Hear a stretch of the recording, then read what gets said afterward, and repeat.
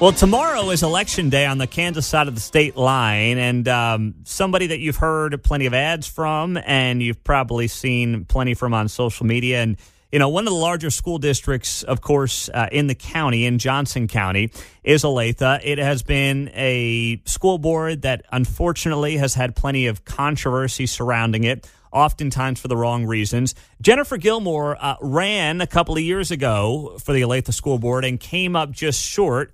She's running again. She joins us on KCMO. Jennifer, good morning. So why round two for you here? Well, Pete, as being the second largest school district in Kansas, Olathe is one of three districts that has a policy keeping a student's gender transition concealed from parents and believes that disclosing the information would cause trauma to the student. They can keep it. And that really blows my mind that any district would have a policy that would conceal any information like that from a parent. So I'm running to keep parental rights at the forefront. The activists in our public schools are really trying to erase our children's innocence, and simply because they have access to them doesn't mean that they own our children. Wow, I did not know that. So in Olathe, if a child tells a teacher or somebody, a counselor at the school, that they are transgender or they want to be transgender, they automatically keep it from the parents, or they can keep it from they're allowed to keep it from the parents? They can keep it. If they think that there would be any harm to a child, they can keep it from a parent. So, wow. You know, we have really moved to a different direction here in Olathe. I'm an Olathe graduate. I have fond memories of my childhood in Olathe. It really is a great place to live, work, and play, but we need to start having honest conversations about our academic performance and what is being taught in our schools.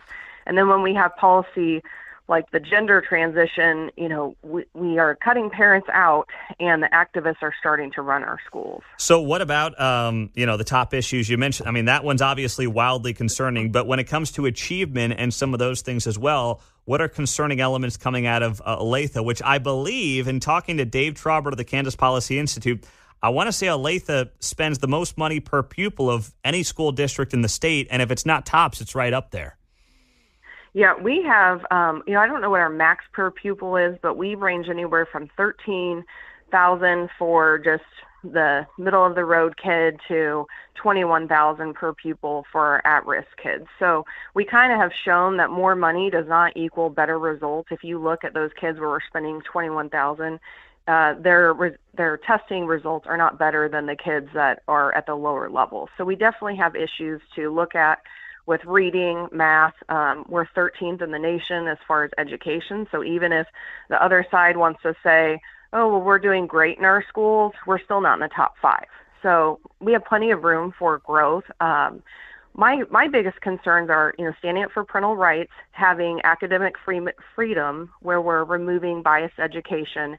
And then we really need to start talking about opting in policies with reading lists, surveys, and technology, because people kind of forget that we've transitioned, just into the future with technology, but everything your child does in a classroom has data collection on it, and how the school is using that. And is that helping or hurting your child? And where are you in that conversation with the data collection? That's, wow. Jennifer Gilmore, running for Olathe School Board, is on KCMO. What about the failures in recent years? I know there's been quite a bit of drama with the Olathe School Board the last couple of years. What do you see as the biggest failures that need to be addressed that we haven't talked about? Well, you just can't have an opposing opinion. I mean, I'm the only candidate that signed the 1776 pledge to keep CRT out of our schools. My opponent last cycle was Julie Steele. She recently told a dad that if he didn't like their DEI policy, he could move out of Kansas. I mean, we're not even at the table having a conversation with opposing viewpoints. So we want to bring back just the transparency and the open line of communication where everyone can have the discussion so all students are represented. I'm the only conservative left in the race. We have 5 on the ballot tomorrow, so all of Olathe, Overland Park, and Lenexa will get to vote for the at-large Olathe School Board seat. 2 of the candidates have endorsed me, and the other 2 have a 100% rating from Mainstream Coalition. So if our conservatives want to have a voice at the table, they have to get out to vote tomorrow, and they have to come out strong. Is there a place for Johnson County residents who can vote tomorrow to find this list, whether it's your social media or elsewhere? Yeah, they can go to jennyforolathe.com. The polling places have been reduced by 50%, so they need to go to the Johnson County Election Office and just double-check their polling place because they do expect low turnout. And there's no sample ballot. So they just need to know Jennifer Gilmore for Olathe School Board if they are within the Olathe School District boundaries. And what about any of the other folks in the other districts? Is there a place they can find them that you have worked in tandem with? It's only the at-large seat tomorrow. Oh, okay. So we're the only one with the primary. Gotcha. But the unique thing about it is because it's the at-large seat, everyone gets one vote. Got and then the top two will go head-to-head. Excellent. Thank you for that. Jennifer Gilmore, thank you so much for being here. We'll talk to you soon. Good luck tomorrow. Thank you. All right. Good stuff there. We appreciate her hopping on KCMO Talk Radio, 710 AM and 103.7 FM.